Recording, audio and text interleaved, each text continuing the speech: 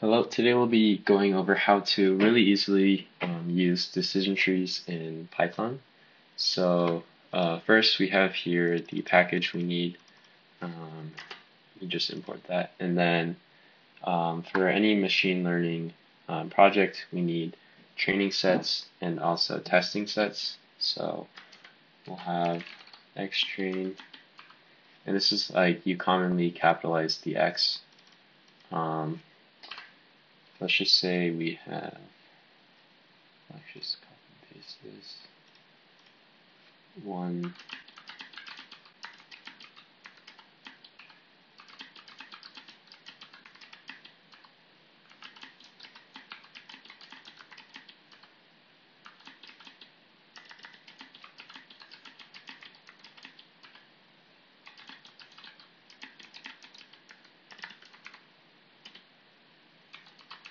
And then we'll need like Y train. So this is like the output of the input. Um, yeah, so we have here like a 2D array, which is a 5 by 5. And so each element, which is also another array, contains 5 elements. And this is basically I guess for each um, input, we have 5 different variables that we want to consider. And then we have 5 of these, so the output training set is going to be 5 elements. And then we'll have um, a testing set. So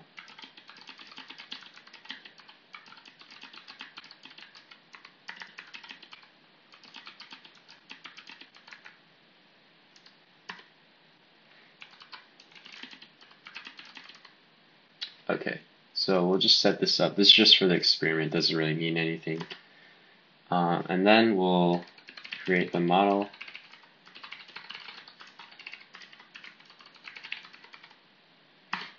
And then we'll fit the model to our training set.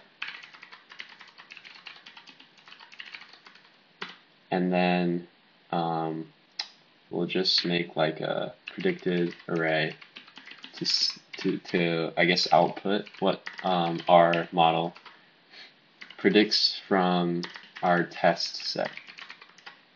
Okay, so basically what's going on, we have our model trained to this training set. So this variable is aligned to this and so on. And then we'll see how well it does by storing this predicted, what the model thinks the output for each of these elements should be.